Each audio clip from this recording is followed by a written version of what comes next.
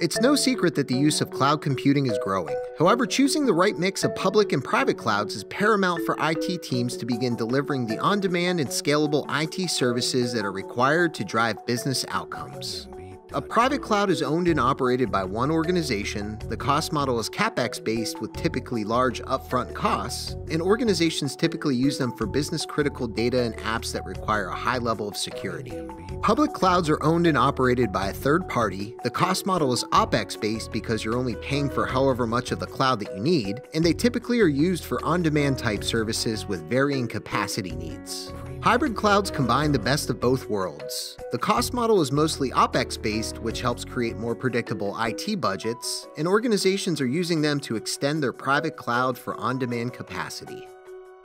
Gartner predicts that over the next several years, the most common use of the cloud will be through a hybrid model. So when you're trying to get the most out of the cloud, organizations need to consider moving to a hybrid cloud management model because it creates more efficient and flexible IT without the cost of new infrastructure. Hybrid clouds can be used to create more collaborative dev test environments, enhance disaster recovery, extend applications due to growth needs, and to support web and mobile applications. And with vRealize Suite, organizations can manage their hybrid cloud with one solution. It provides a unified management experience, enables automated delivery of IT services, and is an open platform that integrates with all of your existing tools. It also creates the ability to get full transparency into the costs associated with delivering infrastructure and applications.